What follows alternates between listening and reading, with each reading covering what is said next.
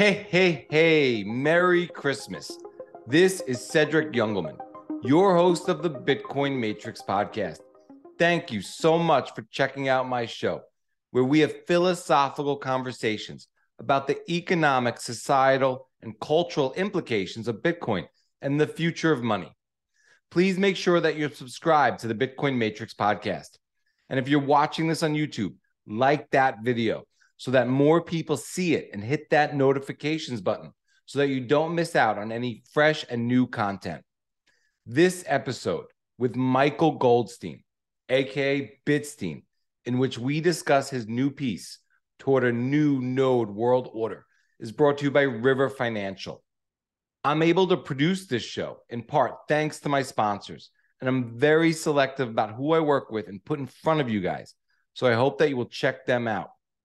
Securely buy Bitcoin and purchase hosted mining rigs at river.com. I've been using River for over 2 years because they have incredible customer service, zero fees on recurring orders, and they have impeccable security. I love River because they are a Bitcoin-only company. To get started and find out for yourself, use the link in the show notes and get up to $10,000 free when you buy Bitcoin and miners at river.com. Then get your sats off your exchange. My favorite hardware wallet is the Cold Card from Coinkite. It's definitely worth learning how to use it. You can also start by transferring your coins to a simple open dime you can keep safe. You can get a 5% discount by using the referral link in the show notes. Experience the freedom and affordability of cash payments and community-funded healthcare with Crowd Health. Use promo code MATRIX during signup for a special discounted subscription offer. Check out the link in the show notes for more information. Bitcoin 2023 will be back in Miami Beach one more time. Education, celebration, and hyper-Bitcoinization will be once again on the agenda. Join us May 18th to 20th. Use the code MATRIX for 15% off your tickets at b.tc/conference. And now, let's enter the Bitcoin Matrix with Michael Goldstein, where we discuss how Bitcoin obsoletes inflation and promotes human flourishing toward a node world order. What is real? How do you define real? You can't jump into cash. Cash is trash. What do? You get out.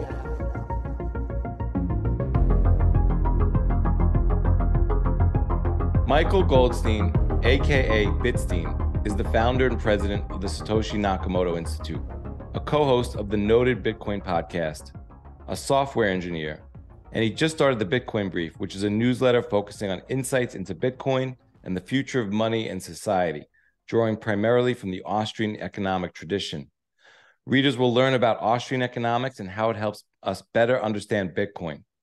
Readers will also learn about Bitcoin and how it helps us better understand Austrian economics. Bitstein, welcome back to the Bitcoin Matrix podcast. How are you? I'm doing great. Thank you so much for having me again. Yeah, man, I'm super excited to get back into it. You were on episode 34, Everyone's a Scammer, Praxeology, How to Meme Bitcoin to the Moon, and Advanced Geopolitical Mimetic Warfare. Covered a lot of ground there. I almost ended the podcast after that show. I was so excited to get to interview you. So yeah, it's definitely great to have you back.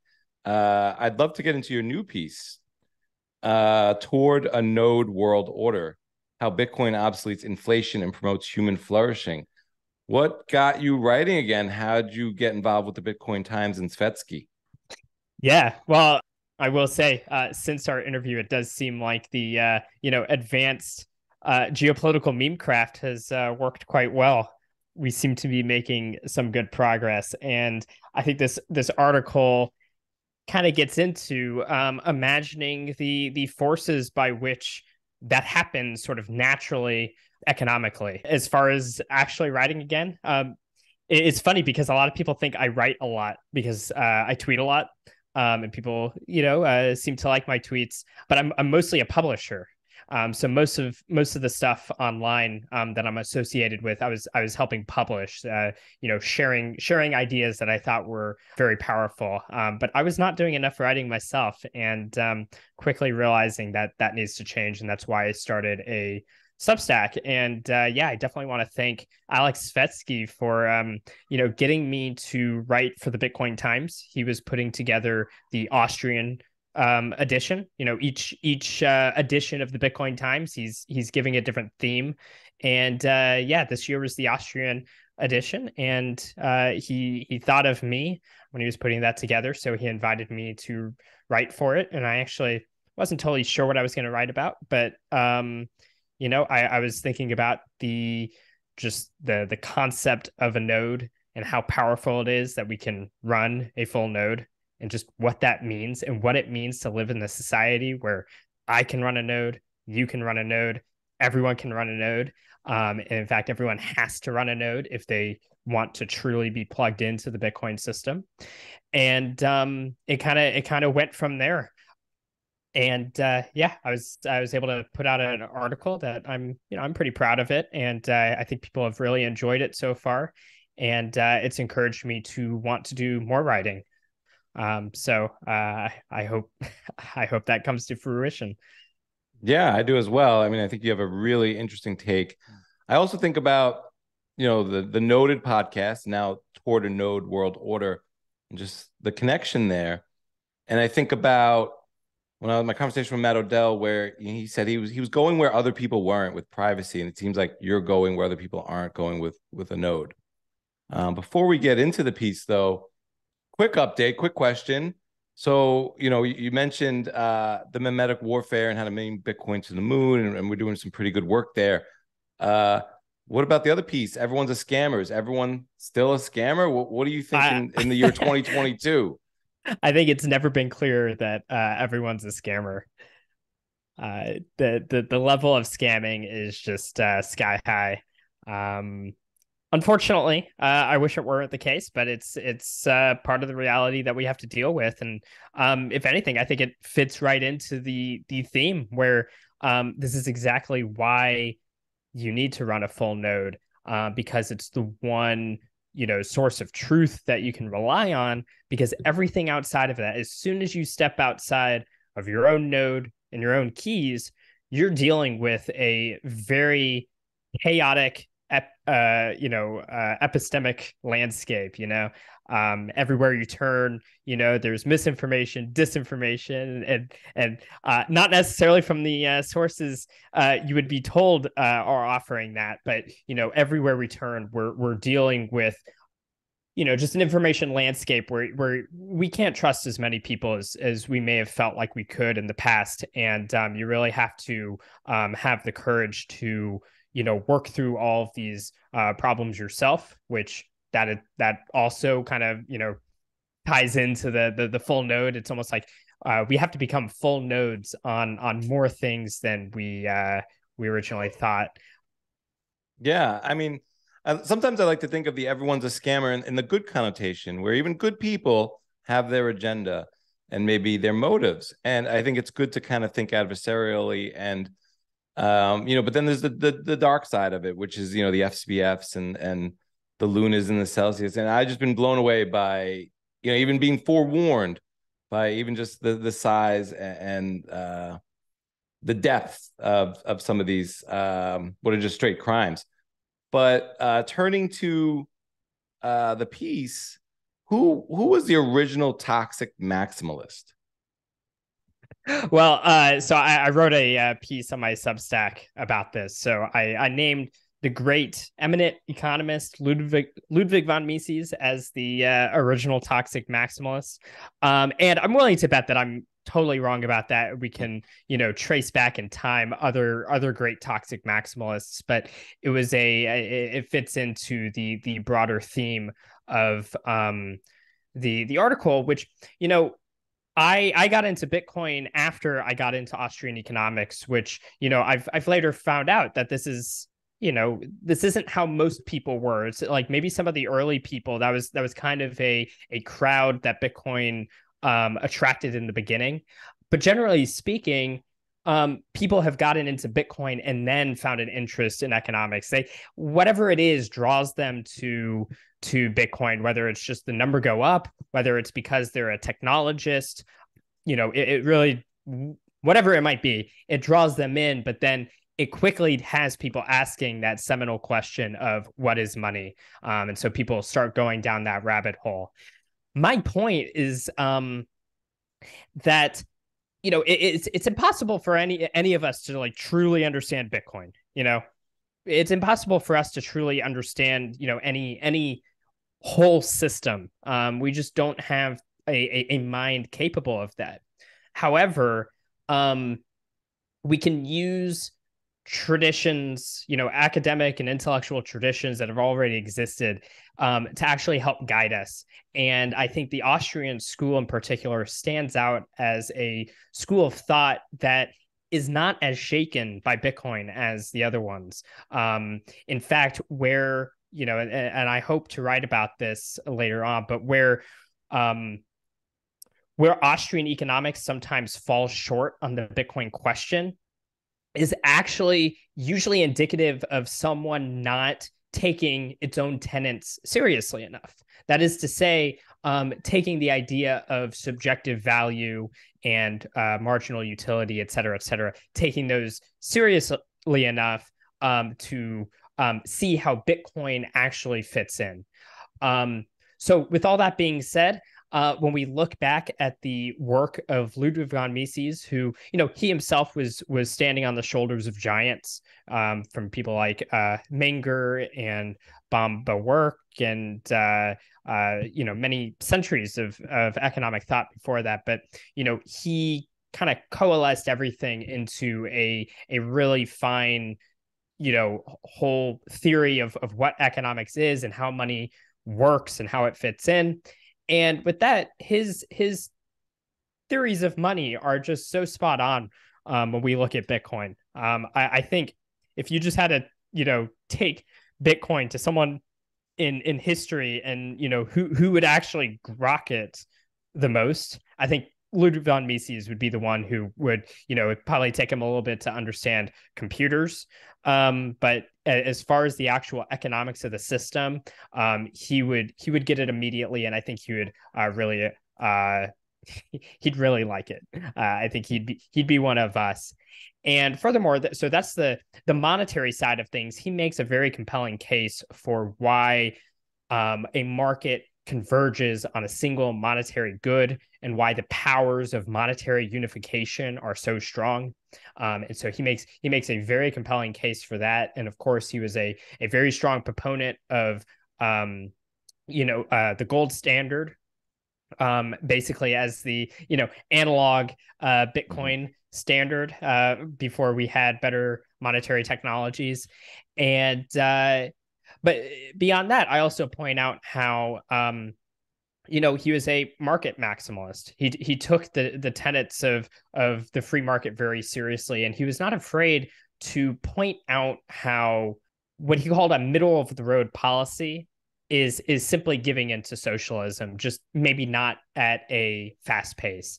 Very much Michael Malice, a internet troll and commentator, he talks about how conservatism is progressivism driving the speed limit.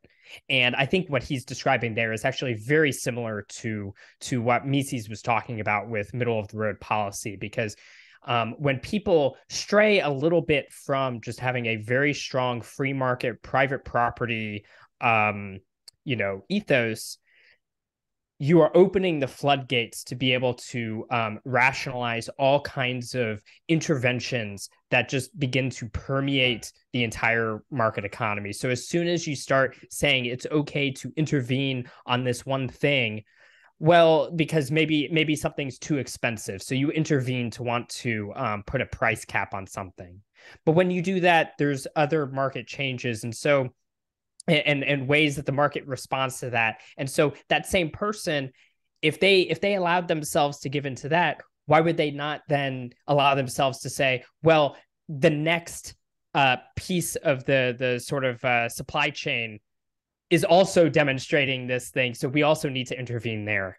and then so on and so forth, and the dominoes fall, and suddenly, you're intervening on the whole of the market, the entire supply chain, the entire structures of production. And when you've got in there, you're in the same socialist economy, just one step at a time.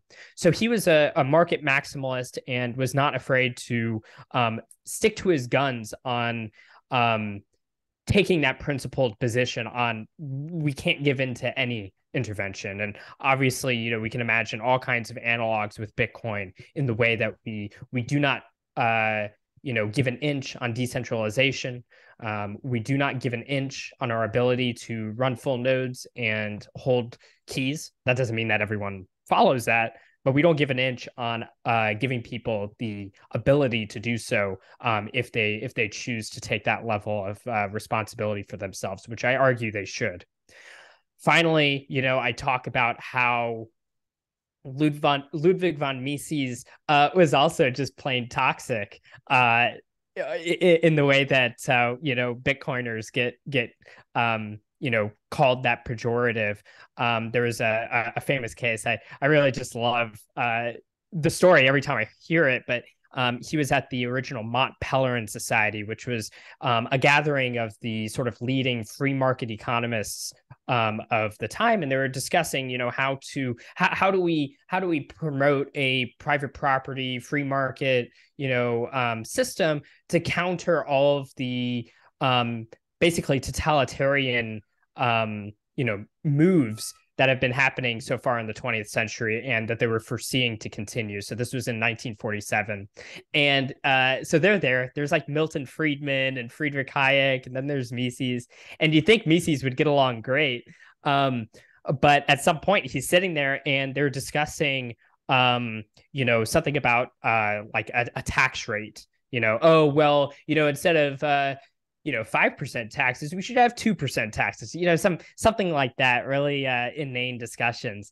And Mises realizing it's like, well, why are we allowing this idea of being able to tax like that? Like, why are we speaking of this in this framing like this is okay? He stood up and said, "You're all a bunch of socialists," and stormed out.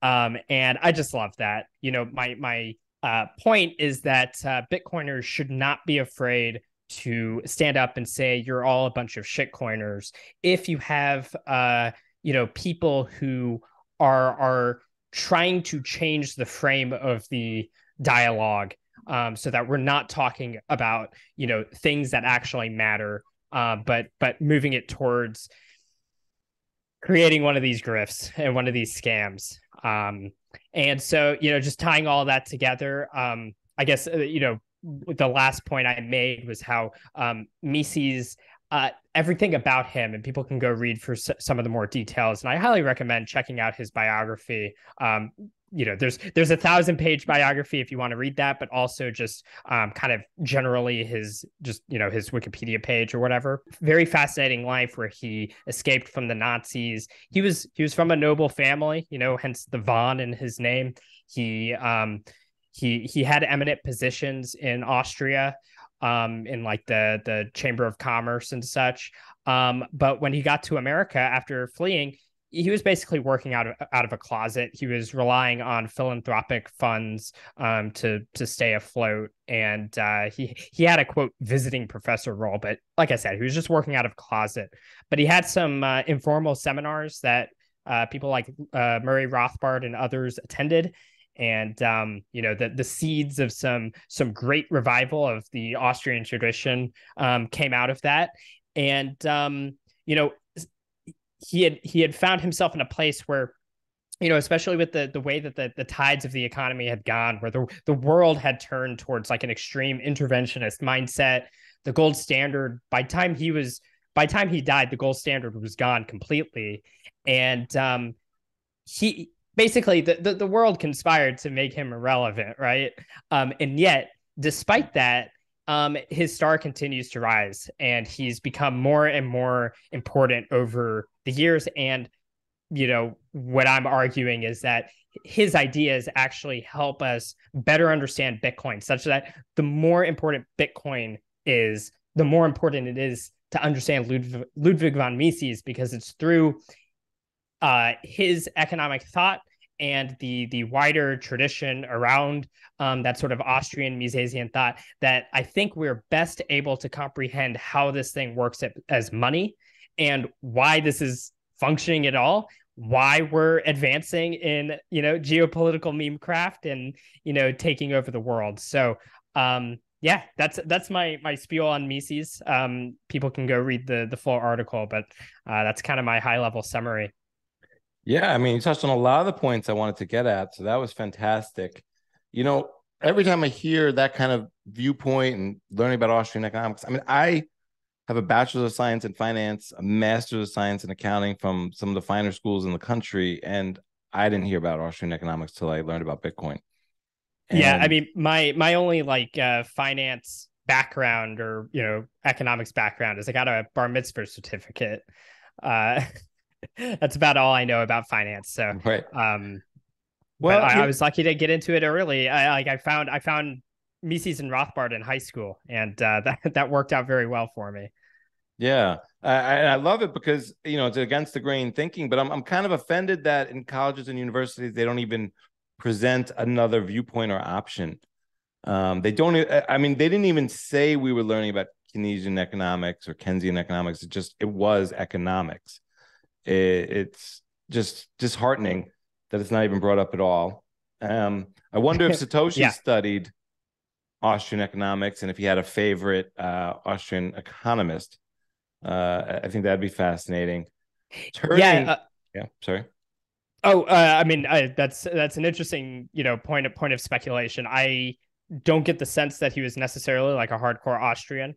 Although the Austrians were known among the cypherpunks. So if he was indeed from the cypherpunk milieu, there's a high likelihood that he had at least come across the works of Hayek and Mises. But we'll never know. But it doesn't matter. It all convert good monetary engineering was like had to converge with what we understand to be good money, because that's the only way you would have succeeded in engineering a good money. Right. I just wonder if he came at it from money or even just engineering, and he had to discover, which one he had to discover maybe. I want to read a quote from Mises that you put in the article. Perpetual vigilance on the part of the citizens can achieve what 1,000 laws and dozens of alphabetical bureaus with hordes of employees never have and never will achieve: the preservation of a sound currency. And you could sort of hear the absolutism in there. What is the primordial state of man in relation to, say, land and technology? Yeah, so this is, getting into my article. And to preface this, a big point of the article is what Bitcoin gives us in the form of full nodes and private keys and all of the technological benefits and its economic parameters and all of that. What it gives us, it fundamentally improves our ability to engage with society. Like our productive capacity greatly improves when we have a better money, because money is what powers the division of labor in the first place. So, I begin the article by just pointing out that the primordial state of man is just poverty. The world is a very unforgiving place. Nature is very unforgiving. There's a lot of romanticization about different things, returning to nature in some way. And I certainly appreciate and empathize and, many times agree with that. But I still like to remember it's like, the world is uncaring in the sense that, if you go out into the wild, it doesn't care if you live or die. And so it's up to man to be able to, use our reason, to be able to identify means to put towards the ends we have so that we can have nice things, whether it's, at the very beginning, just to get shelter and food. But as we develop, so we can get, things like medicine and, fun technology that helps us communicate better, like what we're using right now. We have to do that. And at every step of the way, we are constrained by the resources that we have and the actual means that we can comprehend to use. There's physical, literal constraints. So like, a pharaoh in ancient Egypt had a lot of slaves doing a lot of things for him, but because they didn't have enough technological development, no matter how much he would want something like an iPhone, it just simply wasn't going to happen. Instead, that comes through long-term capital accumulation. So, I reference a Hans Hermann Hoppe essay where he talks about this, what he calls the Malthusian trap, which is basically going back to Malthus, which, I have not personally read Malthus. So I don't know, when that name usually comes up, we think of like a World Economic Forum type person who's, these Malthusians, they want to reduce the population. But when we're talking about this, we're not talking about a, normative desire to, match some, capacity like them. Instead, we're simply recognizing that given a piece of land and given a certain amount of basically capital technology, there's only so much so many resources you can get out of that piece of land. And that's sort of the Malthusian trap that we were stuck in until the Industrial Revolution, where for whatever reason, there's many theories as to why it was not until the Industrial Revolution, but it doesn't really matter. The point is that the Industrial Revolution gave us the ability to produce new kinds of technology, to improve not only capital accumulation in terms of the tools we have, but also to use the same amount of resources in more intelligent ways, more efficient, more productive ways, so that we can get more out of what we have. And so that allows this, kickstarting of basically getting out of this trap. And so, you can see starting, in the Industrial Revolution. And of course, this scares people of various political flavors, but, the population just, absolutely skyrockets. And, we can have our complaints about, like, right now, I would be one of the first to argue that the food quality is not what it ought to be when it comes to actually feeding all of these people. But the actual ability that we could even get to a place to have that conversation was only possible because we had these technological improvements. And I would argue that now we need to, use our reason to, do a little bit more of that. I want more wealth. I think, like, I want a better society. I want more technology and more capacity to improve my material well-being, just like pretty much everyone else. But even within that, I argue that we've almost been stuck in this sort of fiat trap where we've had certain tools available for that monetary coordination, but it was always riddled with attack vectors that allow sort of a parasitic growth along with actual, like, real economic growth. And so, the rest of the article is describing how Bitcoin improves upon this, and then I believe unleashes, our capacity as a society to improve beyond where we had been able to, by kind of removing some of these, like, fiat drains, these monetary drains that we've had on the system. Right. Monetary drains is a fascinating way to look at it. I want to turn a little bit to the state and public support and violence. Does violence alone account for the success of the state? Yeah. So Violence is a necessary tool. I mean, that's kind of the whole point, is the state operates, not through productive means, which means that it's actually creating wealth and providing value to others. The state operates almost basically definitionally through expropriation and redistribution, and almost by definition, that means that they are engaging in things that people don't actually want. Well, and how do you get things that people don't want? You use violence against them to sort of impose your will onto them. That being said, brute force only goes so far. So at some point, there is a limit to how much brute force you can even apply in the first place. So you can't rely on it to continue forever. The state is kind of necessarily a minority in terms of sort of the economic output. I guess, I mean, it's kind of the opposite of an economic output, but it's always going to be a sort of minority in the economy. And so brute force alone is not really a good enough explanation for why the state continues.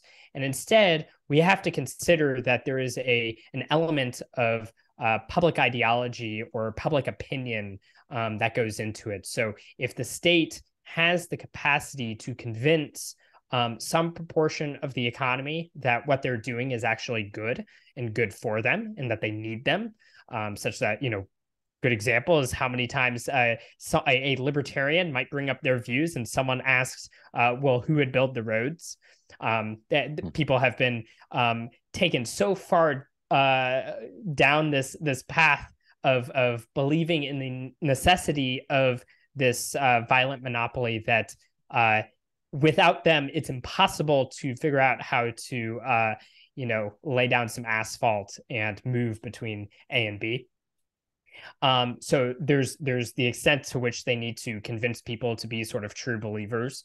And then they also just need a large enough population that simply either does not care or basically doesn't really think that there's much they can do about it anyway. And so they just have to kind of go along with it. There needs to be that level of complacency and apathy that has to exist. And that's all of this ties together in this need to engage in various forms of propaganda to help shape that public opinion about the organization so it can perpetuate itself.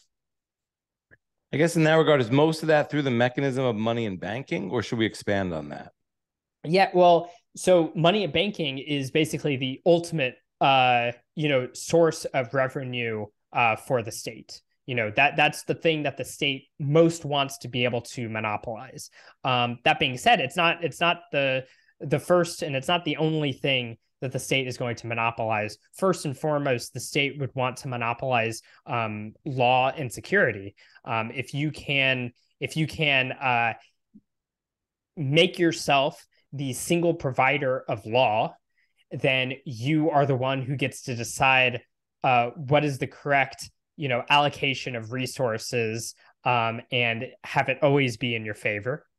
If you're able to enforce security, well, then like monopolize security, well, then if someone tries to defend themselves against your decision about how my resources should be allocated to you, then they'll be able to prevent you from stopping them, prevent you from preventing them. So that's sort of first, kind of laying the groundwork. But also they need effectively to monopolize anything that can call their legitimacy into question. So, anything that can compete with certain aspects of the state they're going to want to squash those as much as possible, because if you realize like, oh, the state does not provide this good, like protection as good as, some other privately owned entity or yourself, then well, why do we have this thing again? It gets you asking some questions you're not supposed to ask. so there's all sorts of, communication type things, the roads, all these different services, and there's all kinds of, other, deep reasons why different things are going to be targets of monopolization, but that's sort of the broad brushstroke trend. And I think the other big one, and we kind of touched on this earlier, was education, because if you can get the children from when they're very young and you teach them about how great you are and how necessary you are, and they only get an A in the class, and they only get to have a good life and go to college if they get that A, and in history by saying that that the government saved us from all the bad things, and it was all the evil, capitalists or whoever else that was causing all of the harm. But thank God for the state for saving us from all these things. You're going to have a pretty high success rate at getting people to believe in that ideology, and frankly, they're like you said, you're not even going to hear other ways of thinking, and so people, broadly speaking, won't even have the capacity to ask those questions in the first place. So that's a good way to maintain and expand the high public opinion of a expropriative firm like the state, rather than productive entities that actually produce wealth and value for people. Yeah, wow. That kind of brings us, I think, to what is the productivity theory of wages? So that was that's an idea that was put forth by an economist named George Reisman, and that's effectively saying that people, like, as the economy grows, and this is kind of like assuming you have a good money, then when you every dollar that you earn, or every unit of money that you earn, increases in value such that it can sort of necessarily fetch more goods on the market. So when productivity increases because you have new tools and you have more tools, so more things can be produced with the same amount of labor, that means that the labor that was put in, the payment for that, the wages, not necessarily in nominal terms, but in real terms, each unit can fetch more consumer goods. So, I was giving the example of child labor, which is something that, is extremely unpleasant in its former form, in terms of, what people imagine with the Industrial Revolution. Some of the really nasty stuff that, I'm so glad that we don't have. The question, of course, is why don't we have it anymore? And we want to properly understand that so that we don't attribute the success to the wrong thing. But in a broad brushstroke, generally speaking, I think that it's hard to want to send a child to go work in a factory. I don't know if I have the capacity to even share the mind with someone who thinks that's like a good idea necessarily. Maybe like a Ron Swanson type. But generally speaking, we don't like the idea of 5-year-olds having to use their little hands to use dangerous machinery or whatever. And I assume that most parents were like that in the past too. However, there was so little like actual just physical goods. Like I said earlier, like, before, when was the, let's say like, 1870, it doesn't matter how much you work, you're not going to have electricity in your home. It doesn't matter how, because there isn't enough stuff, including, knowledge and all of that, to produce such a thing. But as you increase the productivity and as you create these better things, those same dollars that you were earning can now fetch more things in the marketplace, such that over time, people can know that their savings and the wages that they're earning can actually go and get enough to not need to send that kid to the factory anymore. And so, the argument that he makes and a lot of, Austro-libertarian types make is that, broadly speaking, it was the market that got us out of these really bad situations because of the fact that effectively this, productivity theory of wages, as people can now afford to have these things that were not previously available, they no longer need to rely on additional sources of income. Unfortunately, I mean, we kind of see the opposite happening these days. I think, late stage fiat is kind of an unraveling of this progress, such that more people feel the need to do even more and more work. Thankfully, we're not to the point where we're feeling the need to send children back to factories, but people are definitely feeling pain, I think, from this sort of stagnation of wages that we've seen for the past 50 years. Yeah, I think we've kind of described the fiat world order, and I think you've walked us through the 3 steps to that world order in terms of territorial violence, monopoly of money, and redistribution of wealth to reward supporters and punish detractors. In that regard, have the fiat makers just mastered externalizing those costs to the slaves themselves via inflation and taxation? Yeah, I mean, I think that's like one of the key things with inflation. That's why we call it sort of a hidden tax or like a stealth tax, is because of the fact that, it's much more cunning to be able to just print money, to just counterfeit money, gives you the ability to effectively take small amounts of money from all holders of a money rather than actually having to show up at their doorstep with a gun, asking them to pay up their taxes. So I don't know the exact numbers, but my understanding is, the government gets way more money from inflation than it does taxes. And I mean, they of course could just print all the money they want. So in a sense, like the taxation is almost just this, annual humiliation ritual we have to go through, just to, remind us who's in charge, because, once again, the public opinion comes in.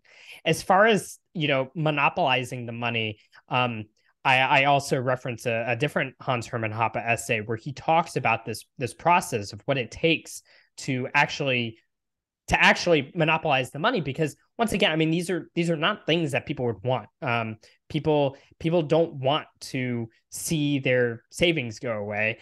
People naturally gravitate towards a money that can be useful for hedging against uncertainty, not just in the short term, but also in the long term, and all of that. So what he points out is it's kind of it happens step by step. They kind of chip away at the natural order of money through various, legal means, kind of violent legal means, or through kind of the public opinion thing. So the first step is monopolizing mints.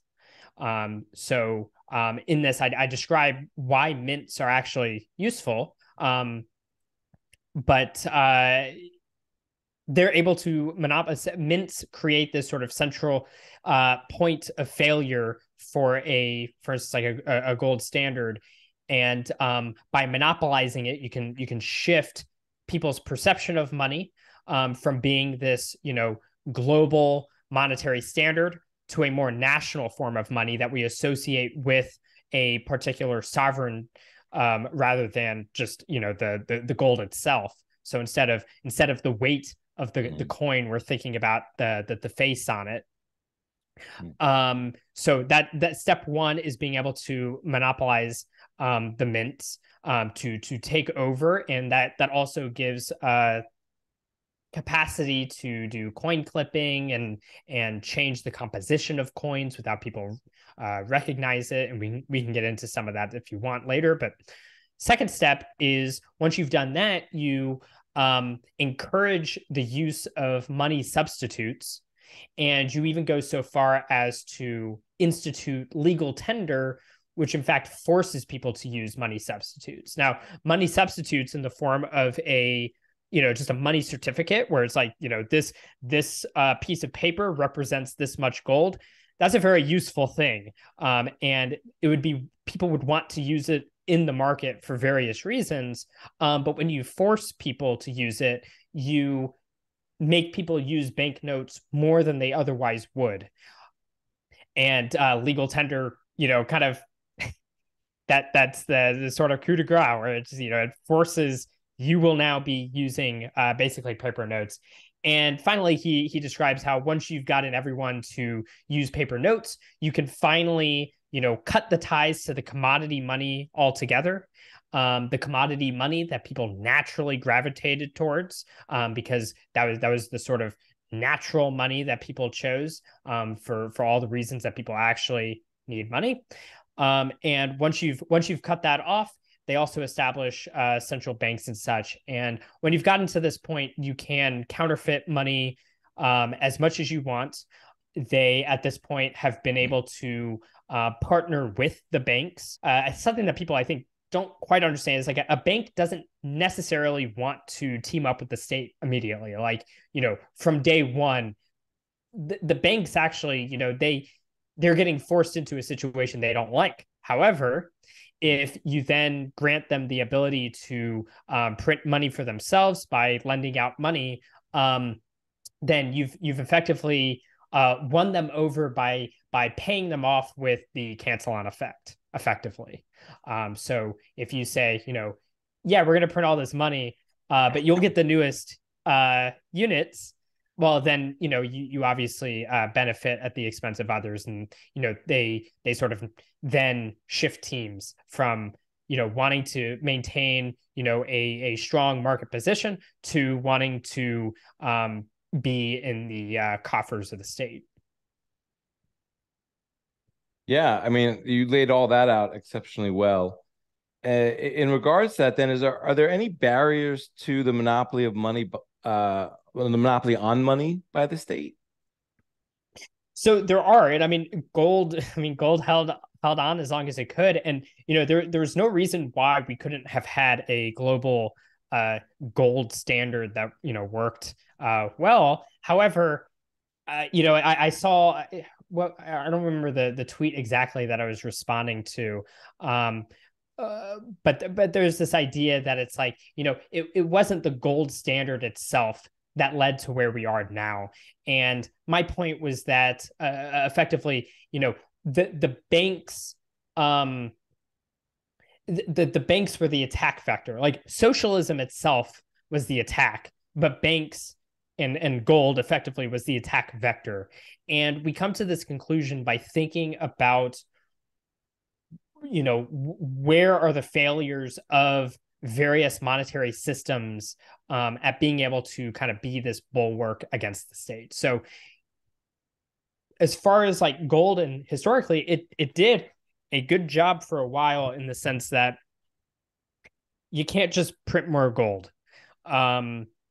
And it took a long time for them to get to the point where they could kind of like basically do that, in the 20th century, really unleashed it with central banking. Although people were still doing it in the 19th century, it was just more localized and not as systemic. But obviously banks had their own banknotes and they could cheat. And I mean, people have, I've said before that, if you can't print money, people will print money.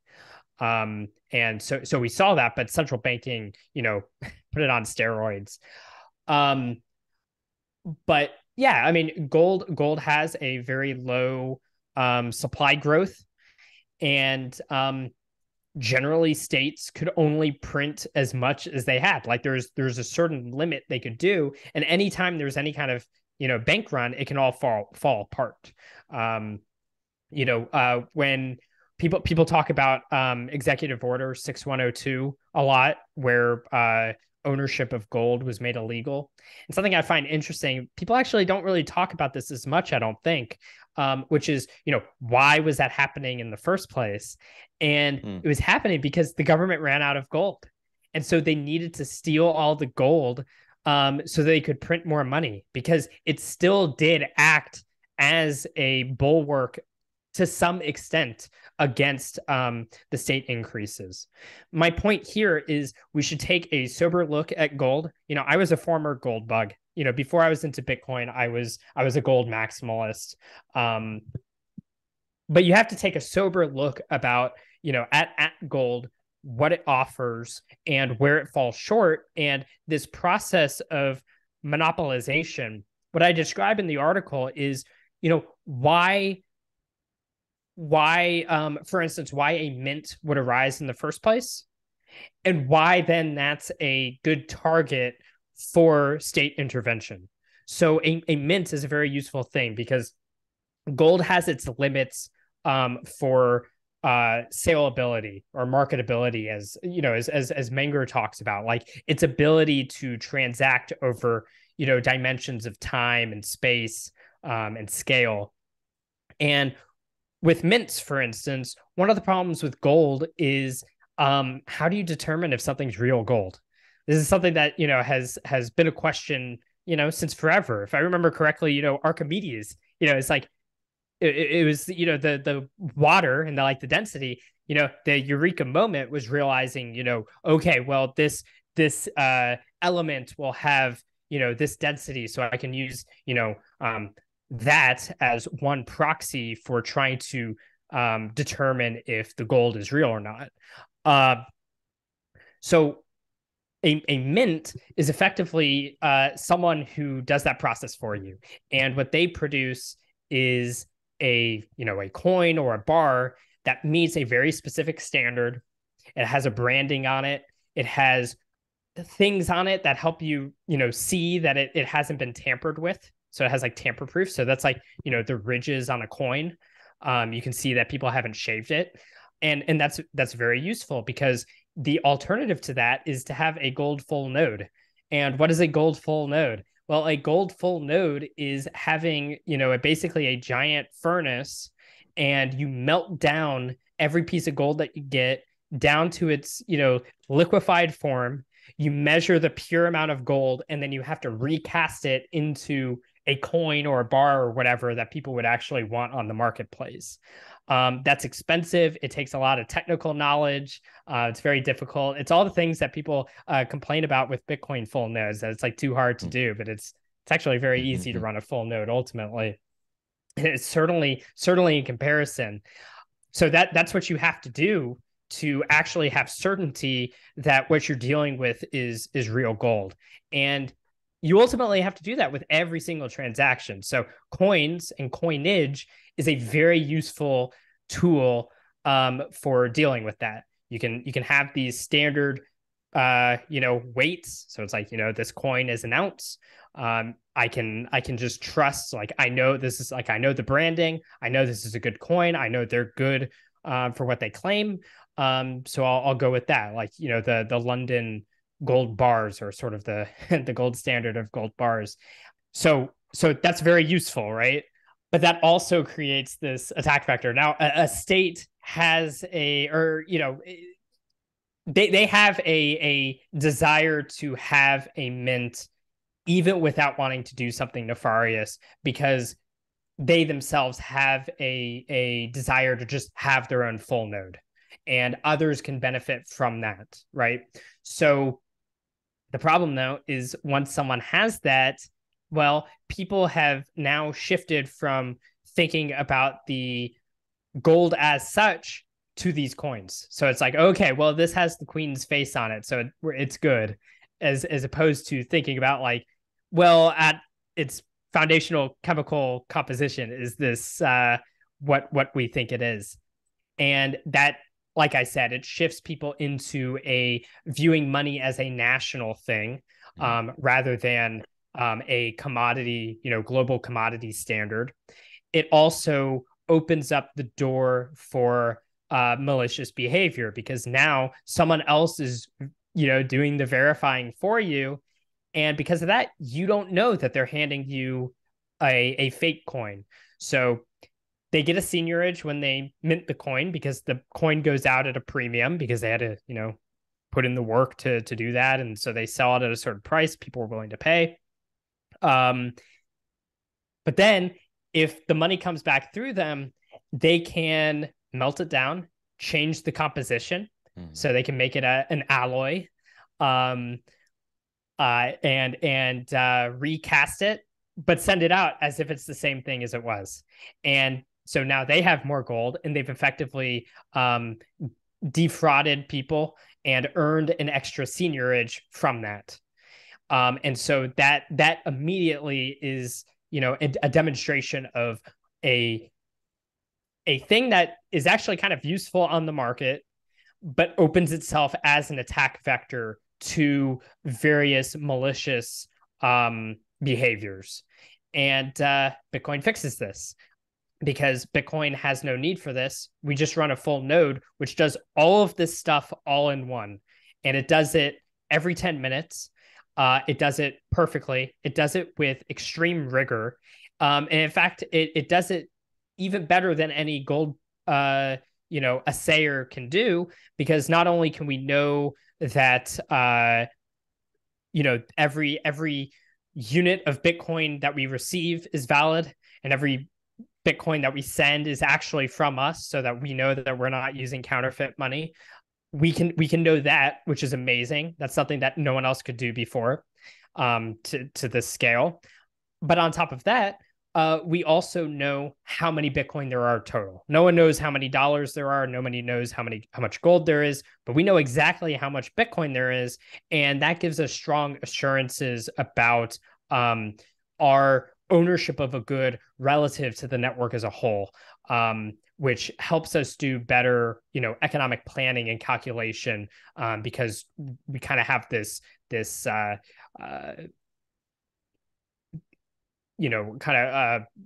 actual calculable perception of the network. Yeah, I mean, lots to unpack there. And I want to get into nodes, but before we turn to nodes, why do you think gold is so primal? It's very shiny. It's very pretty. I mean, that's a good question. Yeah, I mean, I think it's a very unique metal, obviously. It has, a very, very distinct color. And like I said, it's a very pretty color. It has just all of these interesting properties. The way I think about things in like sort of a, long-term arc of history, kind of, broad brushstrokes idea is that with all these things, going back to like, if people can't print money, if people can't print money, they will print money. It's kind of the same with any sort of intersubjective good like money. If you can game the monetary system, and others don't know about how to game it, you get an advantage. So my perception of things is that everyone is always kind of like taking the resources they have, these sort of intersubjective resources, and trying to game it in some way, to outgame the other people. And gold is this, it's very primal on that. Like, it's very, very unique. It's very scarce, etc. And as people are trying to game things, whether they're trying to game beads, game cows, game salt, whatever it might be, gold is just this thing people could not figure out how to game, and certainly not on a large scale until, basically banking came along. In which case, through the minting process, through the money substitutes, etc., then you can actually start gaming it at scale. But it's this, without all that, like it's very hard to game. And so I think that's the sort of primal thing. It's like all of our monkey brains are trying to figure out a way to game the system. And gold just has all of these very unique, interesting properties. Its malleability, its durability, it's all these things. And a bunch of these are what people classically point to as what makes a good money. It has all those. And so it's just it holds out over time. And I think humans caught on to that kind of early. It took a while, but it eventually took over. Yeah. And when I think about gold, I think about Trace Mayer and how he described he was talking about the civilization in India and how they pet their gold. And over time, you just want to have your gold increase. And it really resonated with me. I wish Trace would come back. But I think of, my sats. I'd like to see them increase. Every day I have more sats than I had the day before. Tend to your garden. Just, every day, Right. just get a few more sats. Plant seeds, not weeds. And when I think about nodes though, and like you were talking about gold and you have this furnace, I think of that as almost like a partial node, because you could kind of ascertain or validate what you have, but you don't know what anyone else has. And I think about those. That's a great point. Yeah, I think about those mints as, those are kind of full nodes over a protocol. So, maybe you don't know how much gold is in the world, but you know how much gold is in your minted economy, and maybe who's allowed legally to interact with that, or you could track that in a different way. But, it doesn't really explain the whole thing. So I want to get into Bitcoin nodes. And you kind of talked about it a little bit, but I'll ask these 3 questions individually. Like, what is a Bitcoin node? Yeah, I just want to like round out what you said, because that's a really interesting way of putting it, because it's like, Bitcoin then is the first time that we've had a full node. The gold node would be more of like an SPV thing, where you don't know if other people are double spending or anything. You just know that it's like you have what you have. But yeah, a full node is a computer that's connected to the Bitcoin network that verifies transactions in blocks. A full node is a node that has verified the entire blockchain, so the entire Bitcoin history, such that it has like a full understanding of the state of the network. Not all of these nodes keep everything. There's something called pruned nodes. So as soon as you've verified certain information that you just don't need anymore because it's old and isn't relevant to the current UTXO set anymore, you can discard it if you want. If you don't want to save it, you still know that its output is valid. So as long as you can maintain that output and move forward, you know that it's good. But the important thing is that full node, whether it's pruned or not, has gone through every single action on the Bitcoin ledger and verified it down to every last bit. Every little piece of math lines up, and that full node has checked it. So, one way that I describe it is that it's it's like your independent bookkeeper. It's your computer that's, doing the accounting on the Bitcoin network, and it does it perfectly. Awesome. And so then why are they important? Well, they're important because, like we've said, everyone is trying to game the monetary network. And the only way that we can get out of that and know that we're safe and sound, that we actually have what we think we have, and in relation to a network, that we can actually comprehend that network as a whole, the only way to do that is by running that full node and verifying the whole network and your relation to it. Right. And in what way then can we manifest our will onto the Bitcoin network with the node?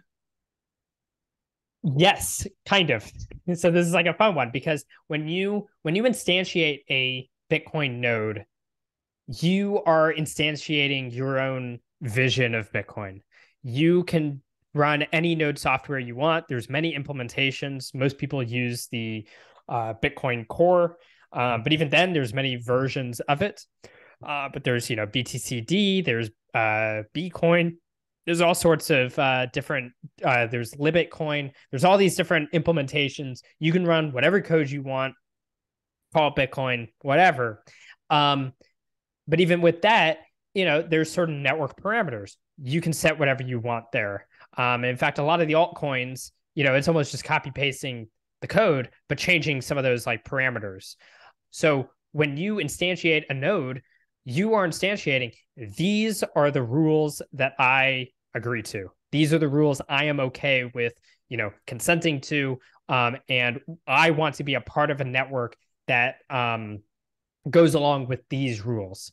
Side note, I didn't talk about this in the article, but there are different kinds of rules. Like what I'm speaking of here is specifically consensus rules, meaning the rules that define like how we agree upon what's a valid block and transaction, rather than other rules that don't necessarily do that. So a great example is recently there has been a lot of drama over something called replace by fee, RBF. And RBF has been a piece of drama for many, many years now for various reasons. But just an important thing to note there is it doesn't matter what people's beliefs about RBF is. Ultimately, because the blockchain, it doesn't affect the actual blockchain itself. So it has more to do with how an individual node looks at a transaction before it's made into a block. Whereas the consensus rules are about, is that transaction valid in the first place? And if a block includes it, is that block valid? And those are the rules I'm talking about specifically, not things like RBF or other rules that individuals can have, and it just doesn't matter in relation to other people in the grand scheme of Bitcoin. Right. With that, so sorry. No, you go. So I was basically going to say that, so you instantiate your will in the sense of, this is what I'm willing to go with. However, there's kind of also the other side of it, which is if you just choose a set of rules just on a whim, or you choose whatever you think is good without thinking about the rest of the network, you might be the only one with that set of rules. And so you might be a network of one. So people tend to choose rules. They want to choose rules that more people are agreeing to, because that's going to give them a more marketable network to work with. If I have Bitcoin, but it turns out it's on this blockchain that only 5 people use because it's this different set of rules. Like it just has one little variable is slightly off, so it's totally different network. And I go to a store that accepts Bitcoin, I try to spend it, and I send it, but that person doesn't receive it. Well, then you were on the wrong network. You would want to go on the network that you can be reasonably certain that other people are actually going to accept those coins when you go to spend them. And so there's this emergent network, out of many nodes, there emerges one network that is most marketable. And this is why, there's many forks of Bitcoin, there's many forks of all kinds of things, but there's only one Bitcoin network. And people can call any network they want Bitcoin, but what matters is that emergent, order that's created by a particular set of rules that many individuals as individuals have instantiated. Right. That's wild. I think of what Robert Breedlove said in terms of, you could change the game of chess, doesn't mean anyone's going to play with you. That's a great way of putting it. Yeah. When I think about nodes, and, I got a lot of this from Saifedean's work, especially the fiat standard, and talked about the full node of the fiat system. But I think even within that system, you could have the mint and the full node, the Federal Reserve, but they don't know how much money's been counterfeited outside of their purview. They don't know maybe how much money's been created in the euro dollars or the stable coin market. They don't know when maybe cash has been destroyed or lost, right? So they can validate and ascertain a lot of things, but it's just not a perfect node. I listened to Pierre, our great auditor friend, talk about the actual audit process, from an auditor's perspective, not just me, the shitposter perspective, like someone who's actually been trained in how auditing works, and he's trained to know how to audit. He was describing how the Fed is audited, and a lot of these banks are audited, and it's really laughable. It makes sense, I suppose. I'd have to ask him if is this actually just the best we can do. But even if that's the case, if it's because that's just the best that we can do, it's that much worse than Bitcoin. it makes it even worse because that would mean that it's literally the best that we can do. Like this, like we take like these random samples and we try to just like guesstimate based on that about this whole system. Whereas, any person, you really don't have to be that technical, can get an old laptop, download Bitcoin Core, open it up, it syncs to network, and it's doing all of that auditing perfectly well with no exceptions and with like effectively perfect mathematical certainty, along with the various economic forces of proof of work and such. But point is the blocks that you sync to, it's like you get them perfectly. There's no room for error. If you make one bit off, you are totally disconnected from the network. So the difference there is just so absolutely stark. Yeah, I mean, my background's also in audit, and while I think that industry has its tremendous conflicts of interest, and I think there's problems that are rife throughout that industry. What I like about Bitcoin is you can run the numbers and you can do a real full audit. It's really beyond the pale in comparison to anything that we have in the corporate world.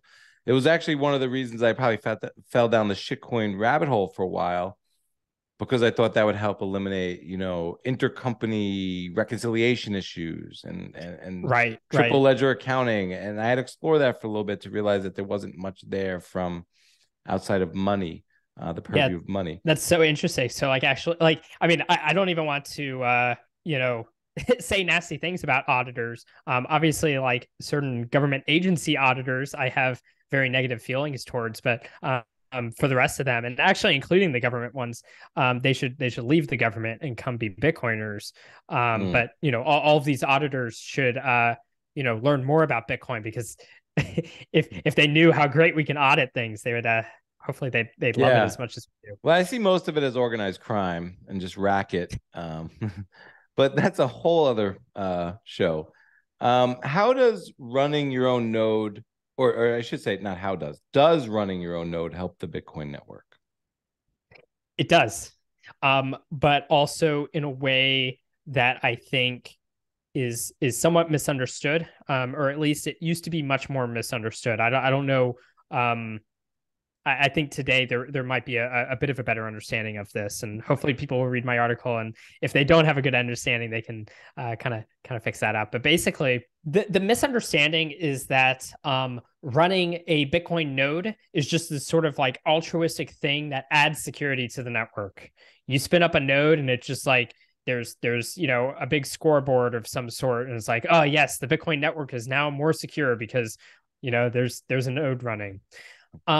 My argument is that we can learn from the Austrian principle of methodological individualism to see where the actual security of the network is arising there. Because I do agree that running a node can help secure the network, but it's not simply because there's a node running.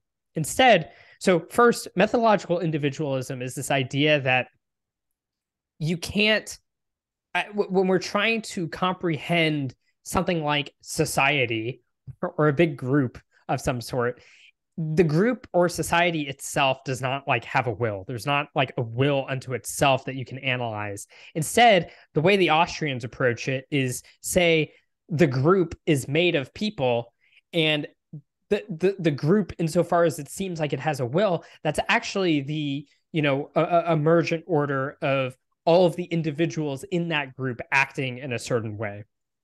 So it is with Bitcoin, where the Bitcoin network as a whole does not have a will of its own. The Bitcoin network is made up of individuals who have a will, and they use Bitcoin to make use of that will, like get stuff out of the world. And one of the ways they do that is, well, from an individual point of view, if I'm using a money, I want to make sure that I'm not getting gamed, I'm not getting scammed, I'm not getting counterfeited, I'm not getting double spent. And so how do I do that? Well, I have to run a full node to run all of the numbers. I have to hold my own keys, so I know that I actually have custody of these units, and I'm not trusting. You're reducing all of this third-party trust that you need.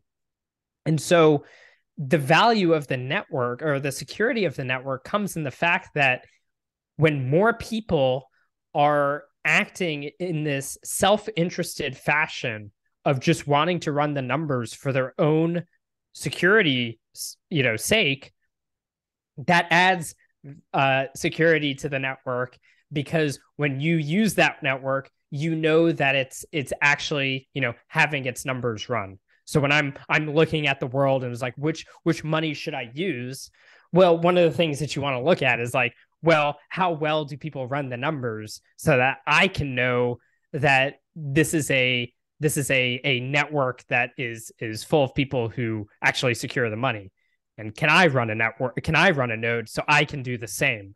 And so the security of the network, when people are running more nodes, like we said, it creates more marketability, because more people will accept a money of a certain set of network rules and parameters. That's the security. It has more marketability. It has more economic value, which in turn has all sorts of feedback loops in terms of the continued engineering of the protocol, of the tools, of the education efforts, of the knowledge around the network. But it ultimately comes from individuals saying, I will not accept your money unless it shows up on my full node in the way that I'm expecting. Unless it shows up associated with my keys on my full node, you didn't send the money to me, and that's that. And that makes the network more secure. There's not an overall scoreboard. It is the emergence from everyone acting in that way and demanding that things abide by what is on the full node. People should check out. I reference an article by Stop and Decrypt where he talks about Bitcoin, the Bitcoin network as an impenetrable fortress of validation.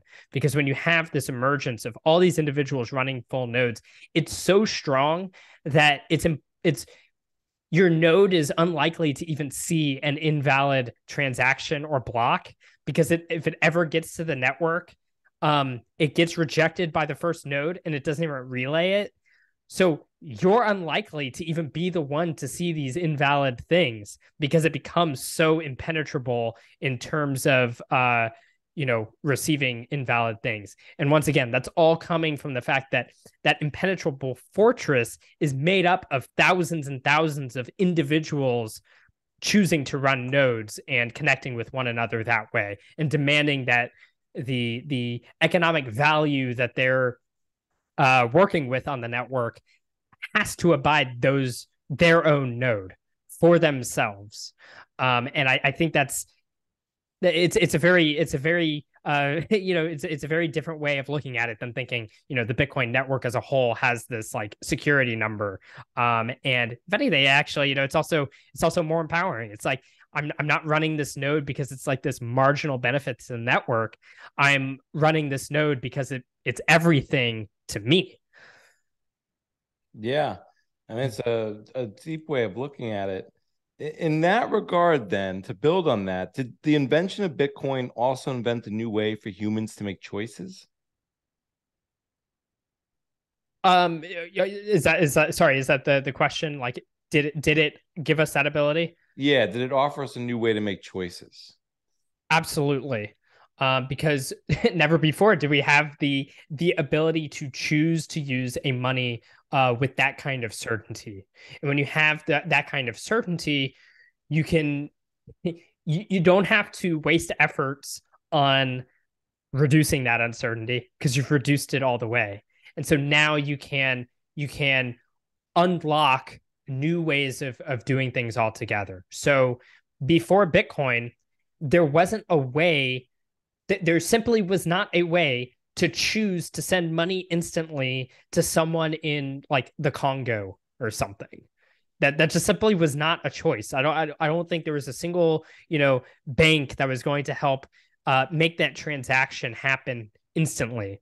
In fact, I mean, most transactions don't happen instantly between people in the Western world anyway, because it goes through this whole settlement process. So in that sense, even with your neighbor, unless you handed them physical cash, there was not a way to settle in the banking system instantly. With Bitcoin, because we've unlocked full nodes, that gives us the ability to settle effectively instantly in the grand scheme of things by getting some confirmations in a block. And then when that unlocks the ability to have things like, hash time lock, contracts. So we have, lightning channels. Suddenly we can settle it at the speed of light. And so that's a new thing. We literally could not choose to do that beforehand, and now we can. And so the question is, how much will that manage to unlock? And I obviously think a lot, especially when we consider there's that positive side of it that we almost can't even fathom. Like what will, if lightning continues on the path it is today, where will it be in 10 years? Like that's a big question. I don't even know. Like, who knows? It's like we see what's happening in some of the development of these technologies now, and I'm obviously very bullish on that. But the other side of it is simply thinking in terms of the opportunity costs of having to deal with a monetary system that drains our economic productivity at its own lightning pace.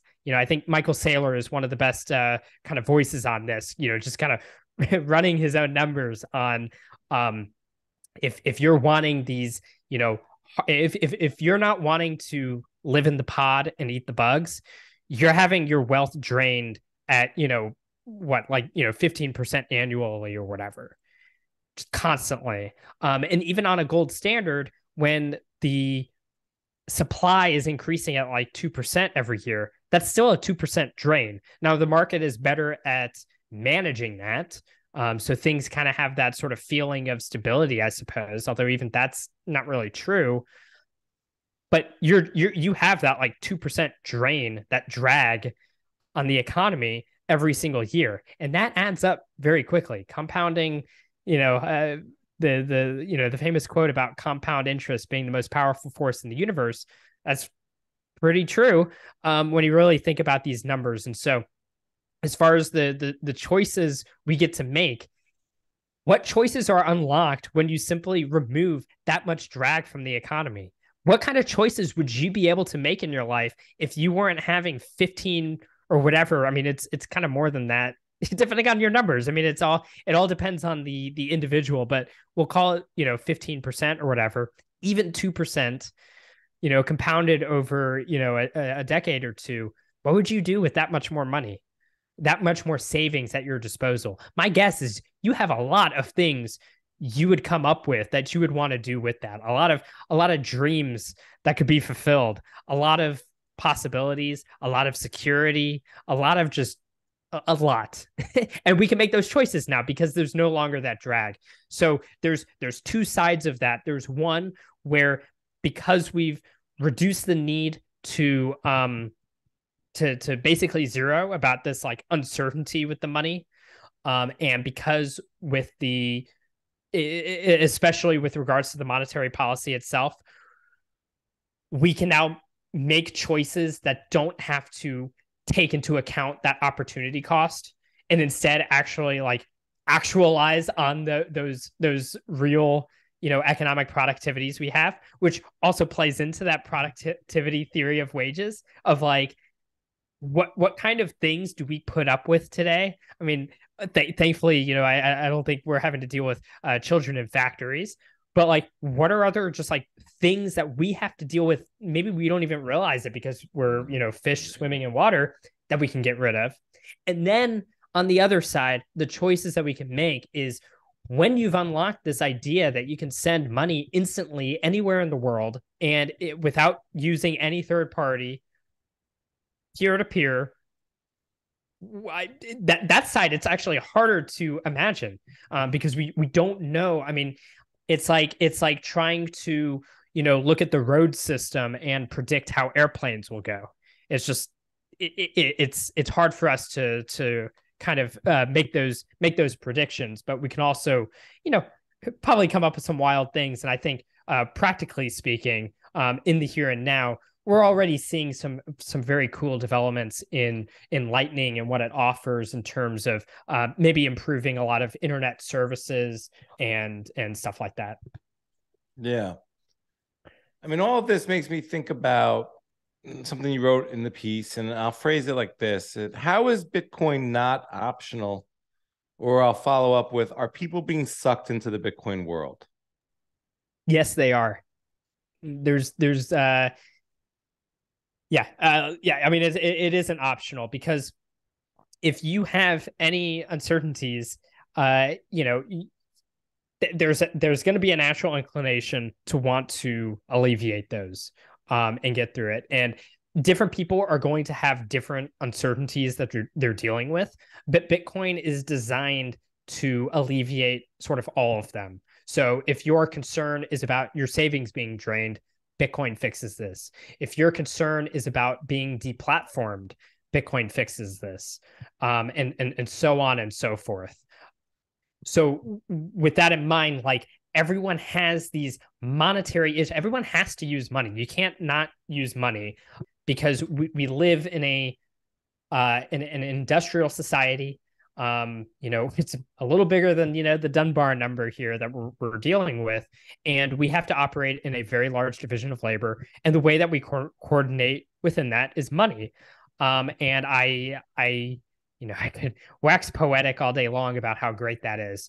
But the point is, we kind of, everyone finds themselves in need of money. And I would go so far to say that recently there was a article in Bitcoin Magazine, and there was a nice podcast interview as well with about and with a monastery in Missouri.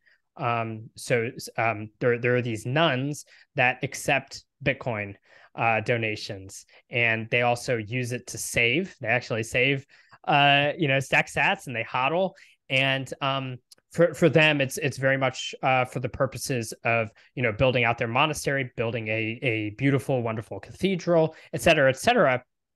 Point being is, like, even these nuns who live a very ascetic lifestyle, they still have to use money, and they found that for their purposes, Bitcoin is the perfect money. So if they're sucked into it, I mean, I guarantee you also have monetary needs where Bitcoin alleviates things for you. And, people often talk about how, in our Western world, especially the United States, we might not feel these things as much. So there's not as much pressure.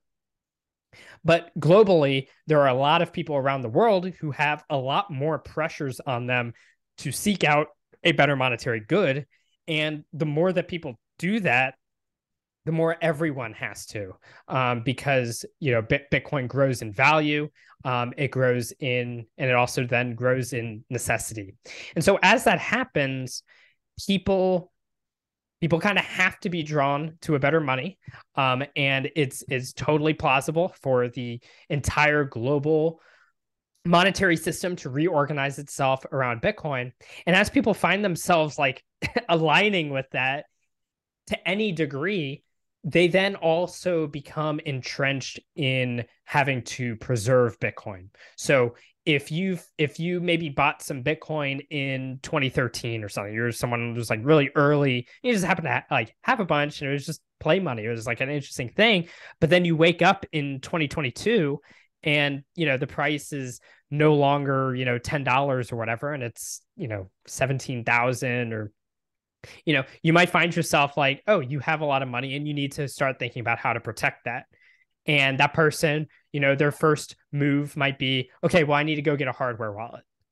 Well, you've kind of like entrenched yourself in the system to, give into this idea of like, oh, this is something I need to protect in the first place. Then you might think, well, I have this hardware wallet, but how do I connect to the network? And it's like, well, if you don't run a full node, you're using someone else's full node. There is no Bitcoin network beyond full nodes.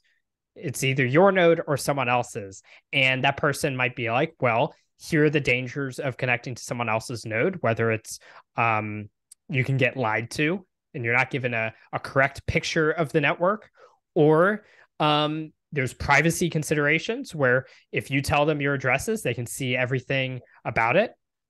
There's a bunch of reasons why someone would then be like, well, I need to have my own full node and connect my own hardware wallet to my own full node.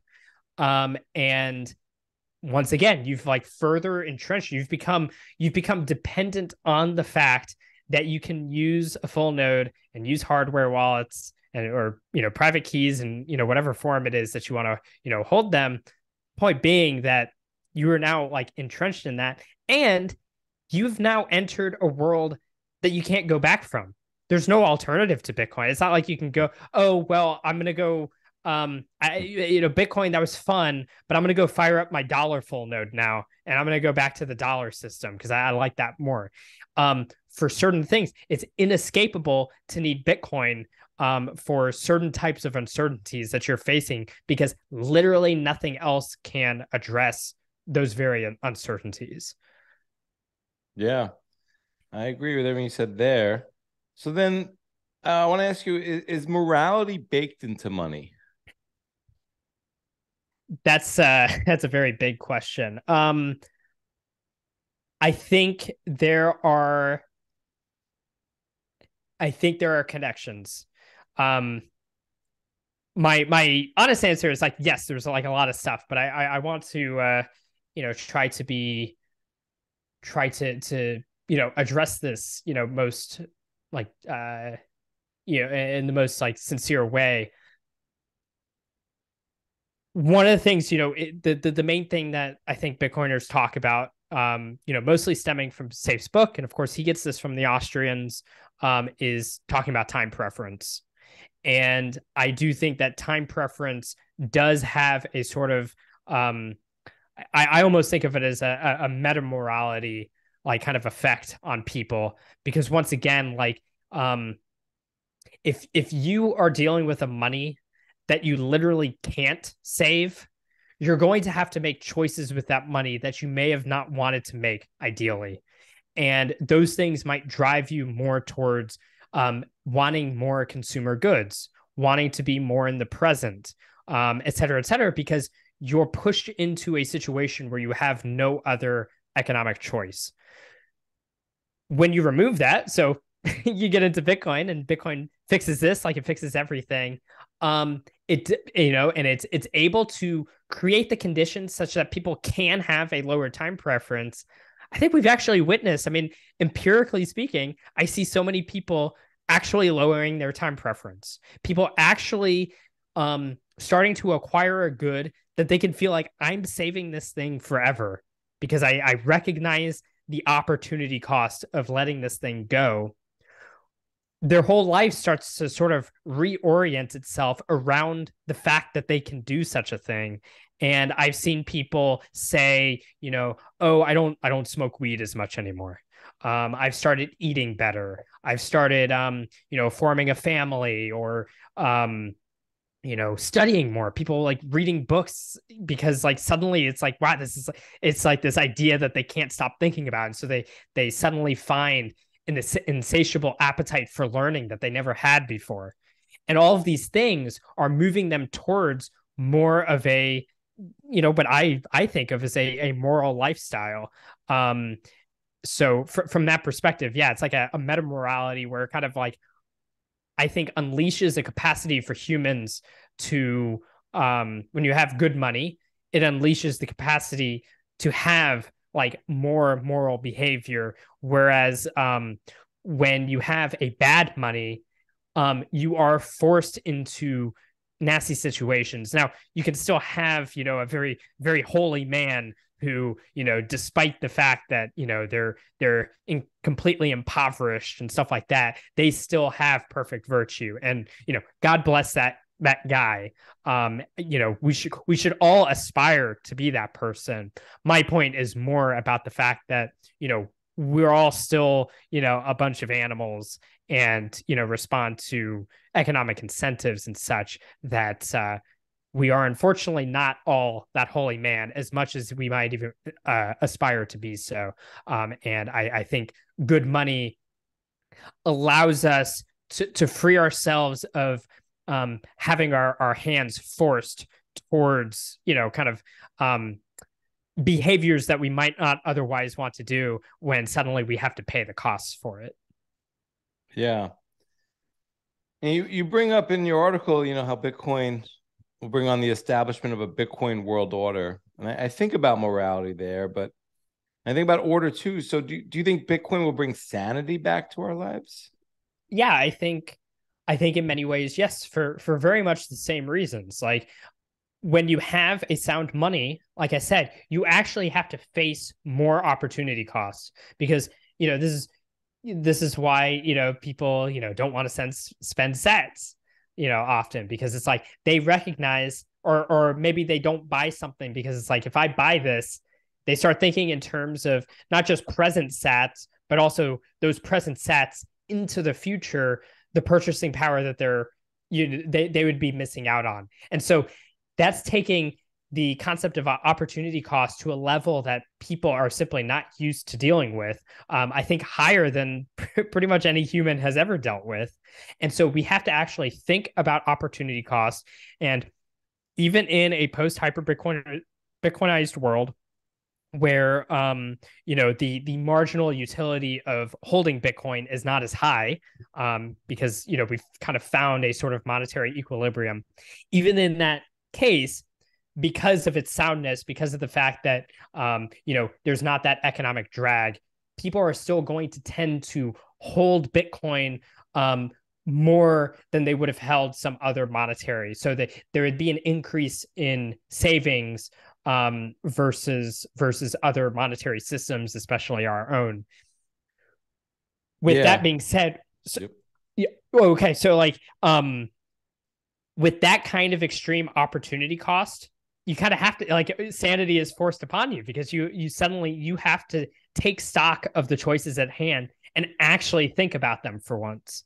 And I think that encourages people to have a more sober appreciation for the choices they're making. And I do think that creates a sort of sanity.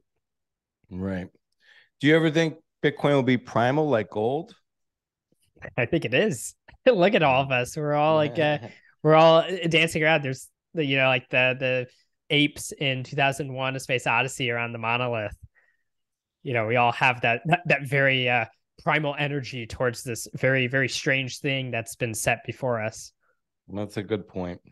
We didn't touch on how a node also brings security, especially around data and privacy. But I want to turn to some questions from Twitter. One, Jonathan Melton wants to know when your next great video is coming out, a la Stacking Sats. Yeah, I'm not sure. There's so much to do. I do enjoy making videos. All the videos I've posted, those basically the videos I've made. I was just kind of like learning how to use video editing software in the process. And it's been a lot of fun, and I do enjoy that sort of artistic creative side. So I hope I can, although I my laptop is getting kind of old because I wanted to stack more sats instead of buying a nice like M1 Mac or whatever. So maybe one day I'll convince myself it's worth it to get the hardware to be able to handle actually seeing through some artistic visions. Until then, it's also just a matter of finding the time and the right muse. The muse has to hit. I appreciate that. Noom Dynamite wants to know what your favorite cold storage mechanism is, whether it's a particular hardware wallet or multi-sig or something you build yourself or off the shelf. It sounds like Spook Dynamite. Am I right? Nice try, Noom Fed. Dynamite, but No, maybe I I'm know. wrong. I know Noom Dynamite on Twitter. I'm making a Okay. joke because nice try, Fed's trying to find out everything about my Bitcoin storage. Right. Okay, moving on. Rob Hamilton, he's been a guest on the show, wants to know what your top 3 cuts of beef are. Oh, ribeye is definitely number one. Um, would it be cheating to say chuck eye, which is basically like the poor man's ribeye? No, there's no cheating here. I like that. Trying to think of what else. I mean, I mostly stick with ribeyes and ground beef, but Other ribs, like short ribs, are Uh, obviously fantastic. I'm a ribeye guy myself, especially bone in. Not the tomahawk though. And I do like ground beef. I like burgers, like ribs. Moving on, I have one. I'm kind of curious, how would you feel if Satoshi was not well off or even poor? So let's say Satoshi had a regular job, took a sabbatical, produced the protocol, went back to the regular job, maybe couldn't spend any of the Satoshis, not even for ethical reasons, just privacy reasons. Does for whatever reasons, and maybe can't provide as good a life for his family as he would like. What do you make of that? What would you make of that situation? I should stack some sats. I mean, I think even in that situation, in the long run, it's obviously like people get tripped up by the Bitcoin fixes this thing because they assume that like everyone's talking about like Bitcoin fixing things immediately. But in the long run, something to consider is that when you have a good monetary system, and we go back to that productivity theory of wages, the more economic capacity that sound money unlocks, so that you have more technology and more productivity and more consumer and capital goods available on the market, that means that even the least well off, and even the people who maybe they're late to Bitcoin or whatever, it doesn't matter, all of those people benefit ultimately from the growth of the economy as a whole. So that doesn't help him in the short run, but maybe that helps his children and grandchildren. Sure. Beyond that, as far as like the privacy thing, I I wouldn't know how to. I don't know how to address that in particular. But sometimes I wonder if Satoshi does have access to coins, or if a lot of the mining that was done was to kind of mine it into the void, so to speak, as a bootstrapping mechanism. Because it creates this sort of necessary reserve demand if the money just can't be spent. But that's pure speculation. I have no clue. But even if Satoshi, no matter Satoshi's position, Satoshi provided us with an incredible amount of good, and I don't think we could thank Satoshi enough for what he, she, they, whoever, alien, NSA, whoever they might be, what they bestowed upon humanity was just for great good. So that's Yeah, that's something people that debate can't be wealth bought. a lot in the country. Even people like Bill Gates and Jeff Bezos, and people say, "Oh, Jeff Bezos has too much money," and I think about how much value and money and time Bezos has saved humanity, and people use his service for a reason. And we can get into Amazon, but you know, uh, I think Satoshi has created tremendous value for humanity. I'd like to think that he was mining to keep the network going and altruistically, but maybe slipping some on the side into some account we don't know about. Um, I, I I I don't know. I just think that this person should be partaking in the value that they created for the world. Not Oh, in, I mean, if Satoshi does have however many thousands and thousands of Bitcoin, I think that's wonderful, and I hope Satoshi benefits from it. But even without it, just even knowing what you created, like that's right. something that no amount of Bitcoin could buy, in a sense. Thinking about people who have benefited from a system, whether they were knowingly, willingly, or actively a part of it. What do you think about the boomers? Do you have good things to say about the boomers? Well, I think you were listening to my Nick Bhatia interview, because my controversial statement from that was I'm not totally against the boomers. I do kind of like boomers, some of them.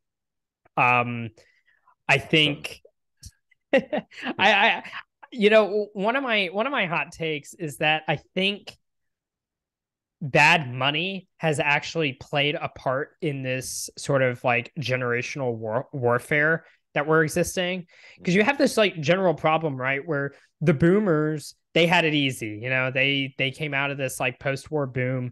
They got, there's all the stories of, all the jokes that millennials and zoomers have about, the boomers showing up is like, oh, you don't have a job, just go to the job and speak to the boss and tell them I'll work for you, and they'll just like magically give you a job, or like tell you how, they were able to work their way through. You youngins don't work hard. Like I worked my way through college, et cetera, et cetera. Like all these things, they benefited from having like a not as insane monetary system. And, your average boomer, they're not the ones at the Fed. They're not the ones like setting the interest rates. They might have a totally confused understanding of, why things were good then and not good now. But so do the millennials, in the sense of like, once again, like blaming the boomers instead of like the Federal Reserve for, creating artificially low interest rates and printing money out the wazoo, such that, something like a college education is so expensive. There's no reason that it ought to be. It should actually, in many ways have gotten cheaper, but it didn't. And it's not really the boomers' fault. And so I think like both sides in a way are just missing these key monetary insights. And if we could all like get to the bottom of it, and I think both sides have something to learn from it, and that there would be less of that generational warfare. If it was like, why, like, yes, you had it easier, but why was it the fact that I, didn't get it easy? Pin it on the sort of correct shared enemy. Yeah, so I think there's something like that. And even then it's, we could talk about all the potential like reasons, but I've met a lot of good boomers. I like my parents. There's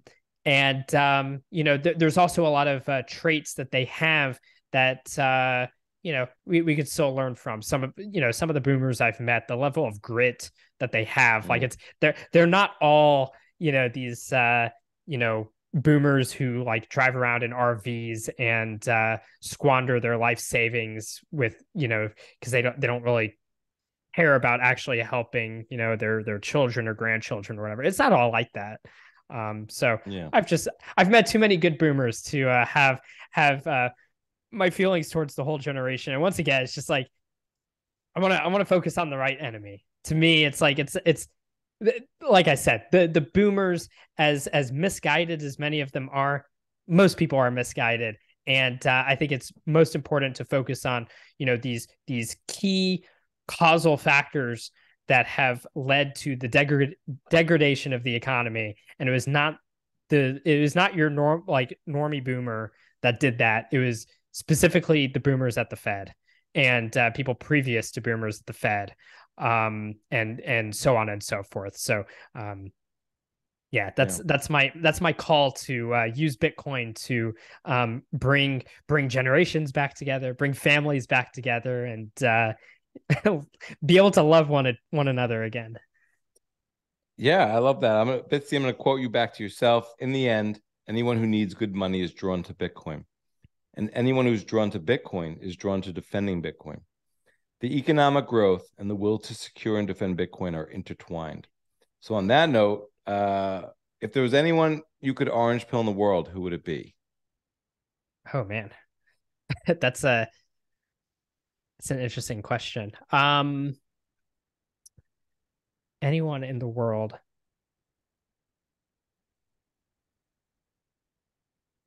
I'm going to say the Pope. Really? Orange pill the Pope. Why is that? Because I'm just trying to think of who has a kind of influence over the most people, and I think that the Pope is clearly not as influential as in times historical, but there's still 1 billion people that look kind of generally towards that guy, and then billions more that do respect that office. I think it has enough of a high point that if if the Pope was able to be orange pilled, a lot of people would open to it.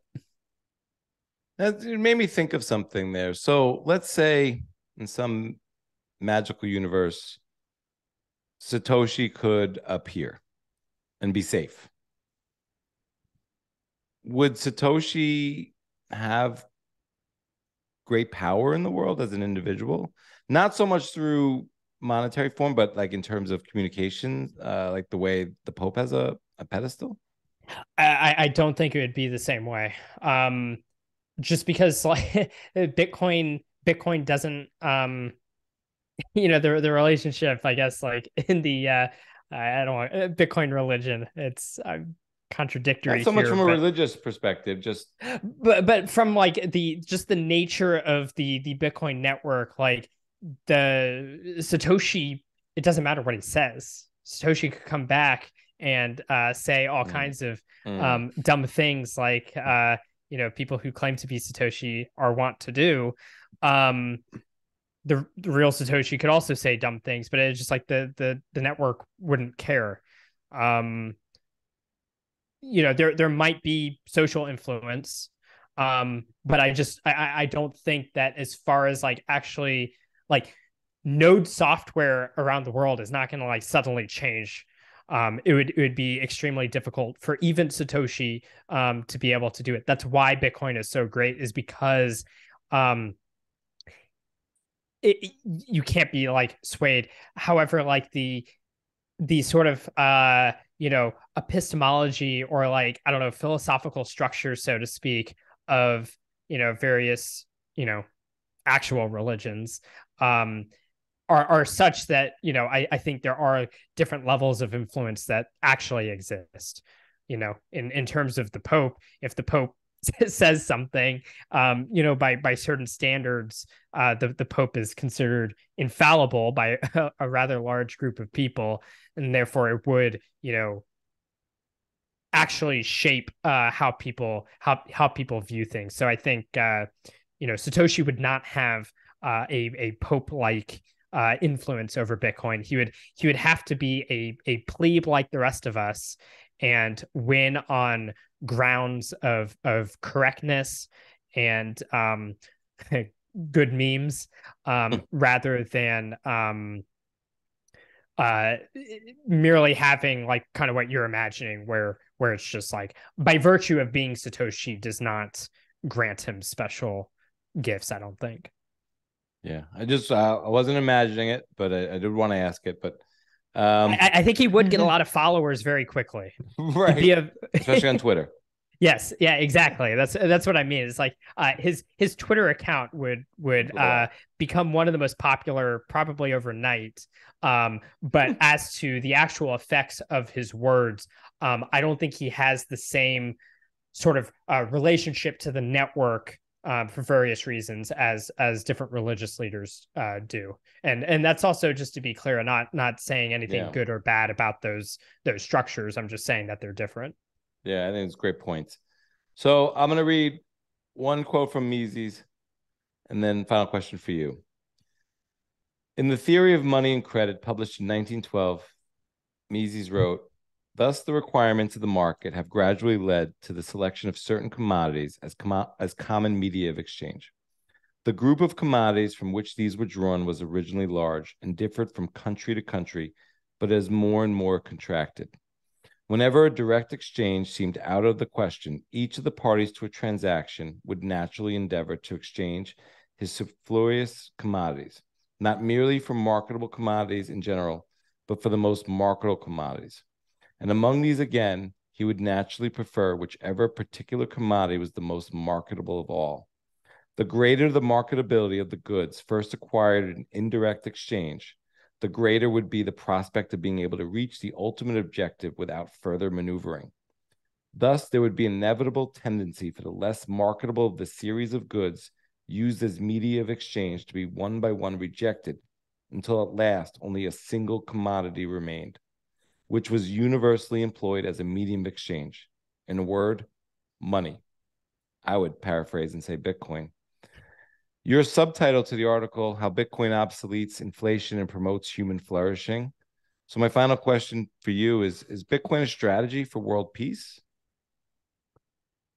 Yes, in the sense that Bitcoin, by virtue of its economic properties, its physical properties, and the way that it solves monetary problems like nothing else could, creates a natural draw to it by anyone who needs to use a money that overcomes those. And over time, that marketability grows and grows and has the most capacity to absorb that marketability because of all of the different kinds of uncertainties that Bitcoin can reduce, that gold can't, that fiat can't, that shells and cows and whatever else, none of them could. And as it does that, it solves the problem of counterfeit and double spending. You know, that kind of underpins all of these uncertainties. It solves kind of problems of ownership, et cetera, et cetera. As it does this, when it solves those problems, it does not just solve it for petty criminals, but for all instances of double spending, counterfeit, et cetera. And so no matter how large of an institution you might be, with however much institutional, maybe even physical power that you have, it's basically impossible for you to just like point a gun at a full node and get it to change how it's calculating, how it's running the numbers. And so, I mean, obviously you could point a gun at someone's head to run a node a certain way. But yeah, there's a lot of ways that they could continue to run proper full nodes. And because of this, and because of this growing marketability and this growing capacity to prevent these kinds of monetary crimes at any scale, means that a society is sort of in the process developing the skills to prevent this now and forever as a whole, and becoming more entrenched in such a system that uses this kind of money, such that I think that in many ways, so not only economically, but ideologically, people would be drawn to Bitcoin and the protection thereof, the protection of their own Bitcoin at the very least. And with that, it changes a lot of the sort of foundational the foundations of civilization by like closing up these attack vectors.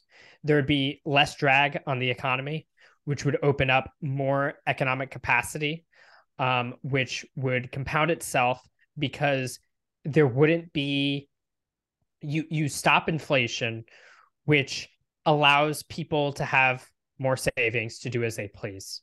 On the other hand, when you've stopped inflation, you've also decreased the power of parasitic firms like the state to continue their operations the way that they have. So that would sort of, defund. What that also means is the money that they were using to then further kind of like win over public opinion also go down. And so they can't, they kind of they take your money so they can pay people to like make you feel bad if you don't like people taking your money, and so on and so forth. It's really perverse. But like all of that would shrink. And as that happens, society has just it's grown wealthier, it's grown more resilient. And with all that, you're also creating an environment where it pays more, just like it pays more to be an honest miner.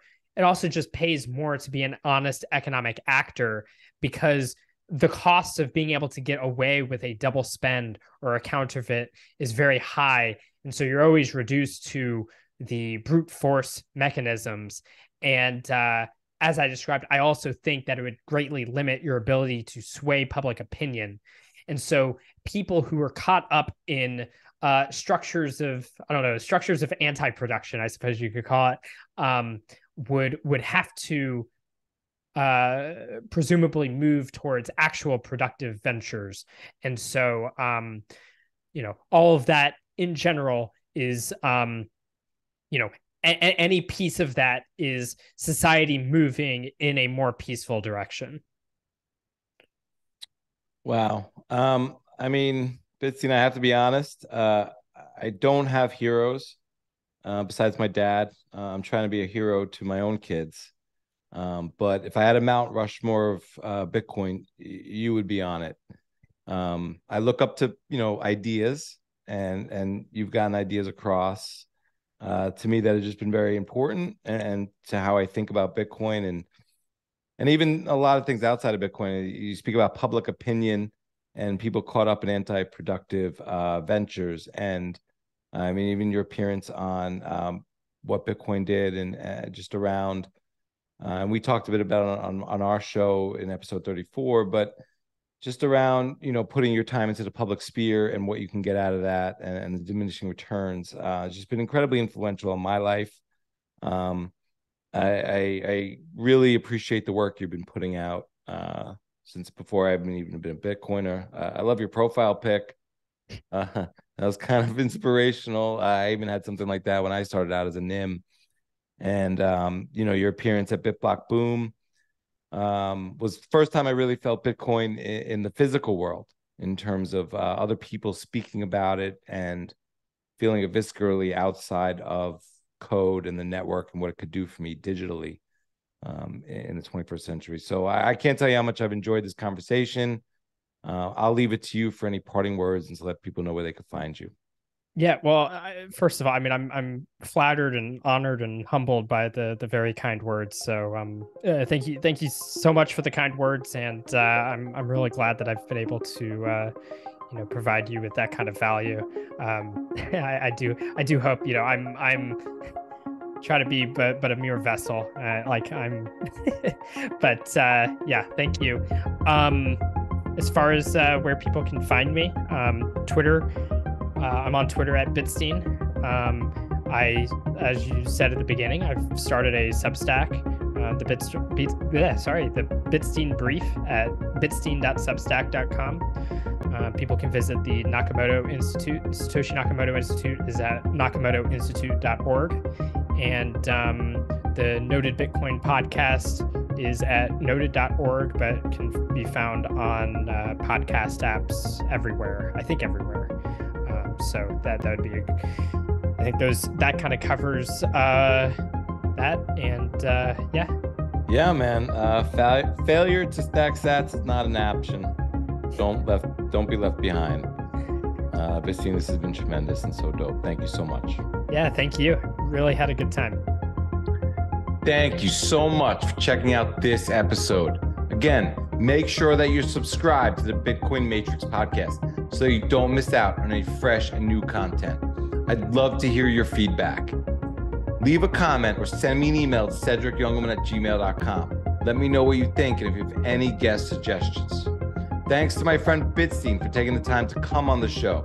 I also want to thank our sponsors, River Financial, Coinkite, the Bitcoin Conference, and Crowd Health for powering the show.